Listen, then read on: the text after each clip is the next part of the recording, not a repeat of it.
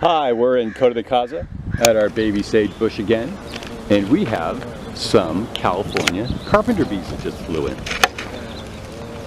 Now don't mix these guys up with bumblebees. Now bumblebees are fuzzier, and they have little yellow stripes on them. Now our California Carpenter Bee, it's Xylocopa californica. The bee's entirely black with some blue-green reflections when he catches the sunlight just right. He's native to California and other western states, from Washington down to Texas.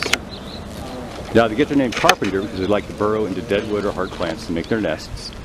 And in fact, his genus Xylocopa literally means woodcutter in ancient Greek.